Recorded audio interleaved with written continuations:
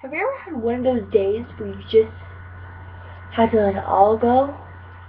Like you just said, fuck class, fuck life, fuck everything. Except for the really bad guys. You stay away from those. Anyways, this week was just chaotic for me. Like, honestly, I could not handle anything.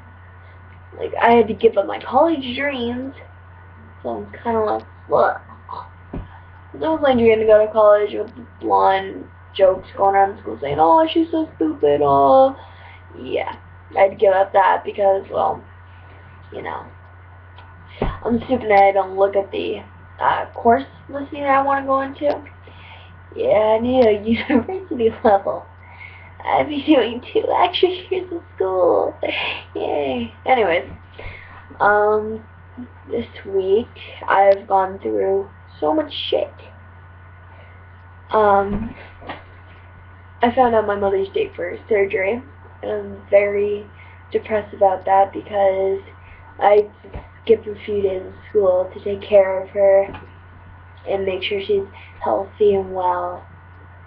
And I don't know. It's gonna be a rough few weeks. I had to switch into essential math because, let's just say, a little blondie here, she is failing math. It's awful. So yeah, it's been a shit week. And with the bullying going around school, it's just like, whatever, I don't care.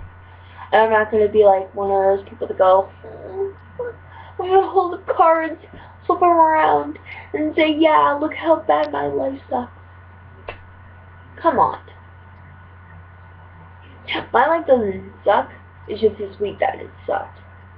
Only good thing about this week is that I'm going out for a whole day, which I'm very happy about, because I just get away from everything and I just hang out with one of my hundreds of friends.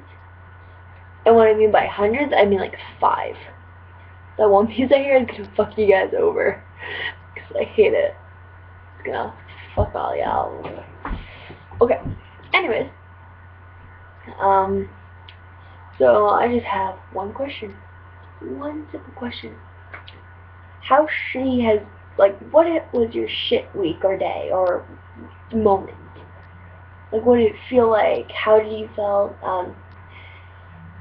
What was it about? Like, I don't know. I was one of those people that actually give a damn. Yeah. I hope you guys like this video, because honestly, I know you YouTubers, some of you are like all caring and nice, which is awesome by me, because I like that. And then okay, here's the chart I've made. The amount of YouTubers that are nice are over like 1 billion. That's what I've heard.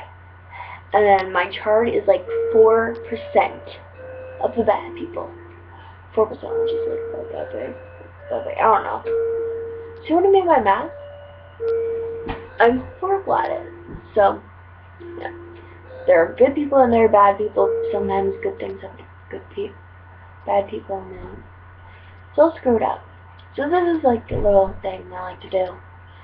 I hope you guys like this video. I know my last rant was a little confusing, because it's all...